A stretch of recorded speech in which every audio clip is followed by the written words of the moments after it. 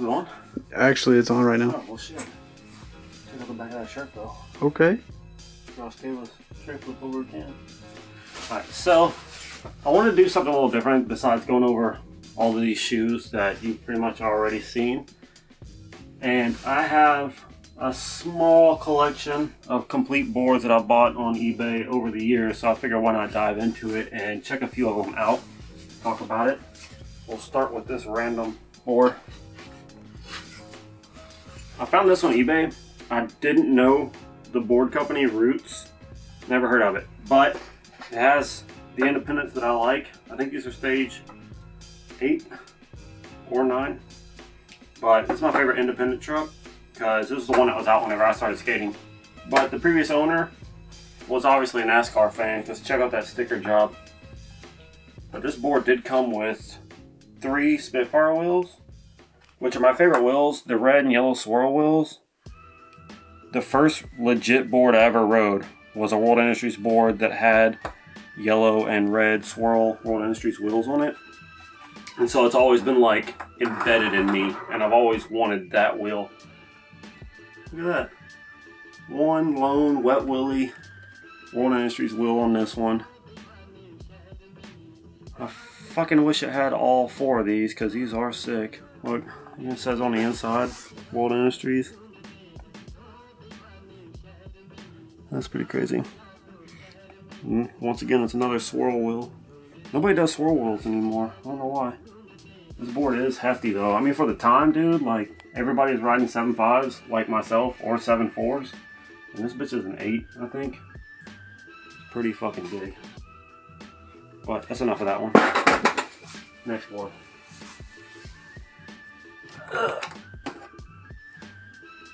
This one is not old, as you can tell. It's Death Wish. Death Wish doesn't really have any old boards just yet because they're still a pretty new company.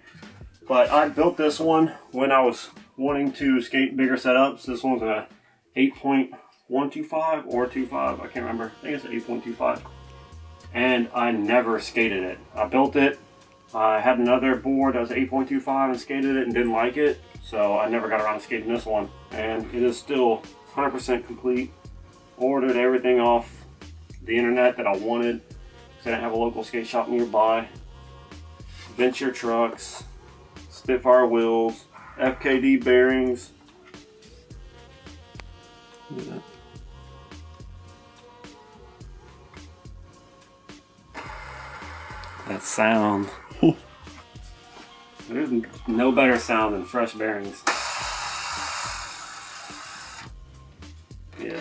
Ventures are always pretty sick. I like when they switch to the red bushing with that gold. It's like nice little details. I like the older Ventures though. Hollow kingpins.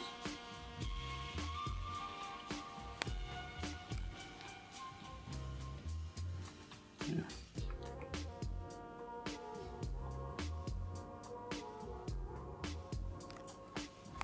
Not bad. Maybe one day I'll fucking skate it. Who knows? Probably not. But next board. Speaking of 7.5s, Zoo York. Jeez, look how fucking narrow these wheels are though. Which is fucking weird for that time period. Oh, look at all the fucking slack. Oh, those are Royal trucks? Yeah. Dang, I know a little bit. Yeah. This one is another, all these, yeah. I found all these on eBay, so I haven't messed with any of them. Like all this fucking slack in these wheels. I don't know who the fuck had this and wrote it. That's fucking crazy. But it does have lucky riser pads. I don't really use risers. I don't plan to skate this one, but it would be kind of cool. 7.5.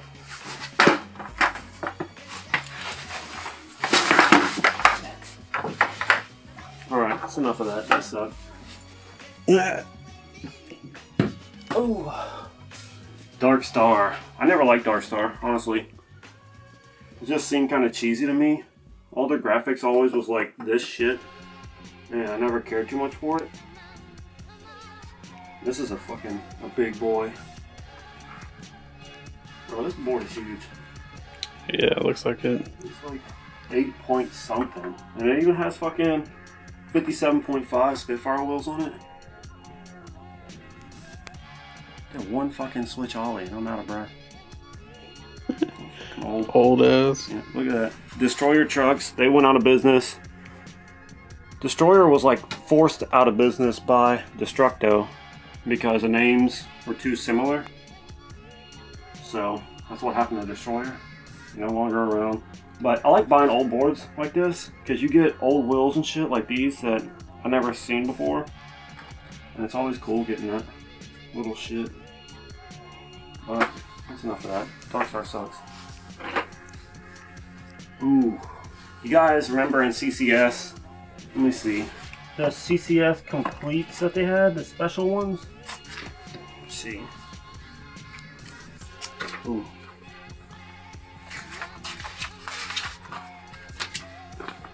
Like that, you could always order these. They're always cheaper. Ordering complete. They always come with matching wheels and board and blah blah bullshit. Well, found one of those on eBay one day. And I was lucky enough to snag it. Oh, damn. This one's one of my favorite completes that I have. Because, like, flipping through the old CCS catalogs, I always wanted to get one of the completes out of there, but I was fucking poor. Thank you, Mom and Dad. Love you guys. But, these are always sick. And, like, this one came with the Lucky pack, so I had the Lucky bearings, Lucky risers, Lucky hardware. I think. No, those are the green bolt. I don't know what hardware this one came with. But has the blind wheels with the blind board.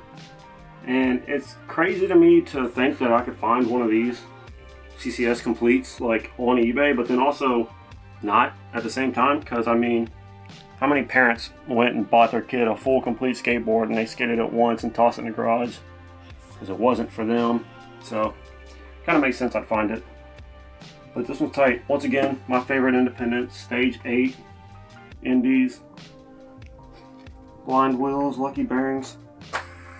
These ones are quiet though. This 7.75.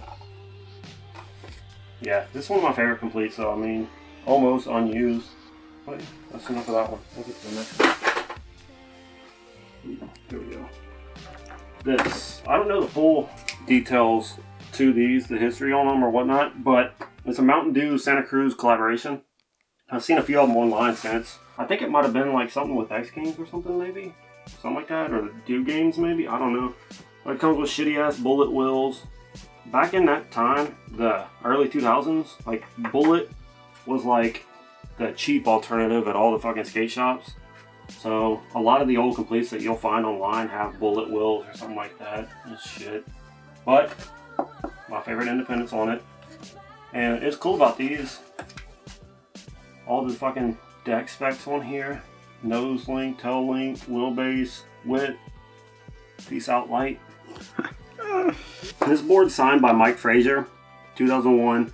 A lot of you might not know who Mike Frazier was, but he was like transition vert skater back in that time, the mid to late 90s, I believe. And then, of course, in the early 2000s.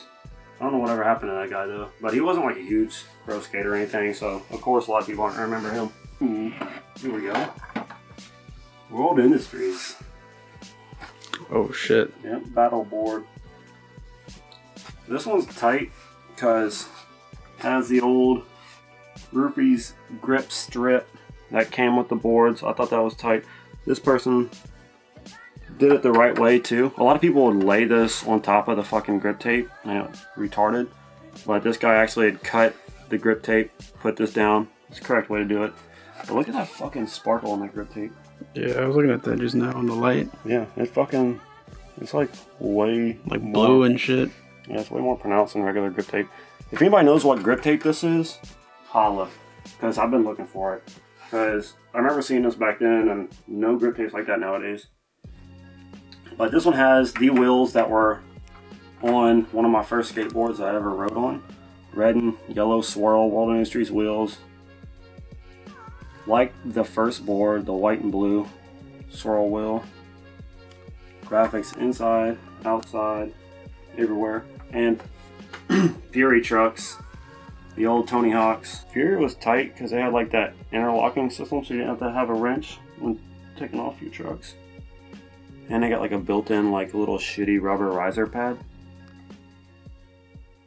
But obviously not good enough because they didn't last long. Oh, here we go. Enjoy Mullen Saint board. They have the center one too that I don't have. But I came across this one as not fully complete, but halfway there.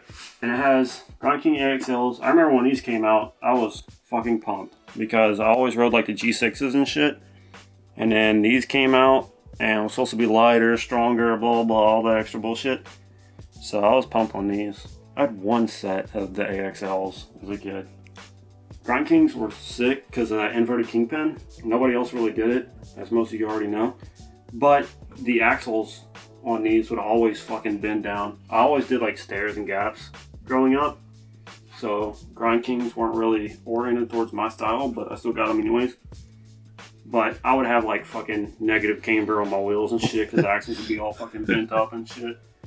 Like it was fucking terrible, but I still rode them all the time because they were light, you know? It always enticed me, like lighter was better.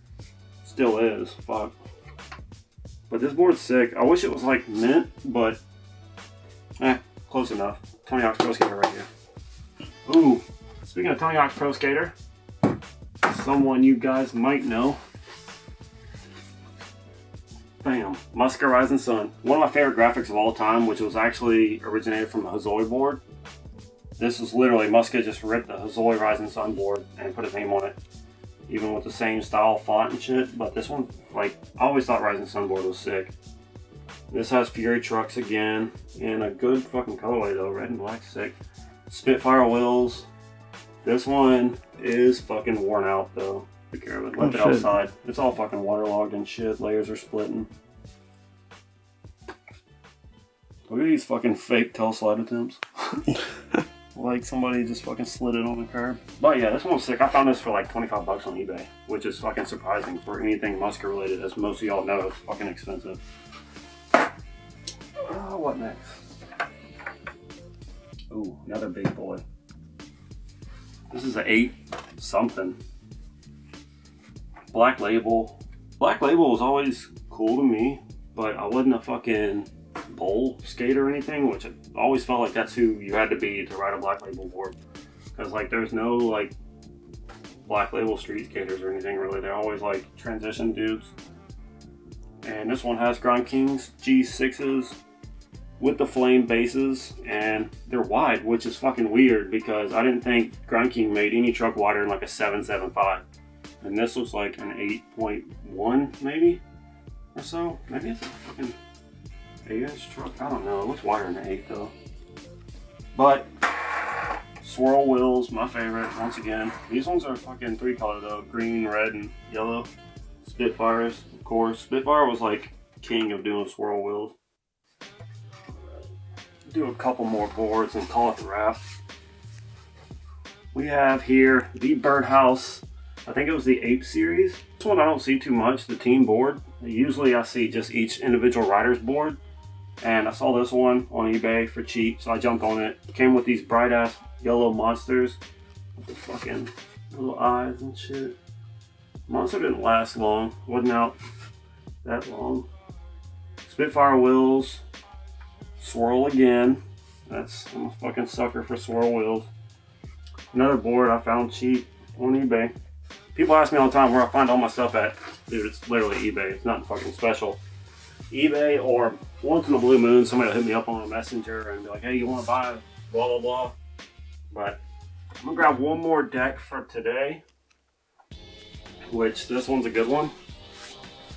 I had this in Tech Deck version as a child. Never thought the real one existed because I never saw it at skate shops or anywhere.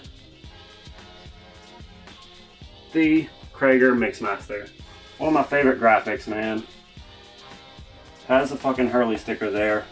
Previous owner put that on there, but dude, it's just sick. Like, I've never been a fucking DJ or anything, but I love this board. Had the Tech Deck, played with it at school all the fucking time, and always wanted the real thing. and I finally got it. And one thing I didn't know about these until I got older is that they have different colorways. They have a blue one of this that I have in this stack somewhere we'll get to another day. And they had another one where, I can't remember what color it was, but they also have like the skeleton one too, but I don't have that. They do a lot of shit with this graphic though, because like scrolling through eBay over the years, I found a wallet with this graphic on it. There's like a bunch of random shit. I remember Krager hit me up on Instagram one day and said that there was like a toothbrush or something that had this fucking graphic on it. Kind of retarded. But this has Grind Kings, one of the earlier gen Grind Kings. I don't remember what it was called, like G5 or some shit. But this one doesn't have such a low kingpin, which is what they're known for. That sticks out some. But I mean, it's inverted kingpin, so it's not gonna hang up or anything. Pig wheels. It's pretty dope. They're narrow too. Yeah, this is one of my all-time favorite graphics right here. Hands down. It's just sick. Alright, so that's a wrap on all these completes for now. Later on, do another video going through the rest of the stack. Maybe find the blue one to match this in there somewhere. One of my favorite graphics right here though, hands down, man. So yeah, if y'all like anything in here, let us know in the comments. We can get around to some more of it later on. This is just the beginning, as you can tell. I got a few left. But also, if you have any ideas or some videos y'all want to see, let us know in the comments, because just kind of winging it. And we've had a few ideas tossed our way that worked out really good. So hit us up in the comments. Like, comment, subscribe, everything, you know, the usual shit. We're kind of getting tired of being in this room though, so maybe the next video might be some skating. Who knows? We'll see. I suck. Might not be skating. Just some scooter tricks. I can do a tail whip. It's pretty sick. But yeah, check it out next time.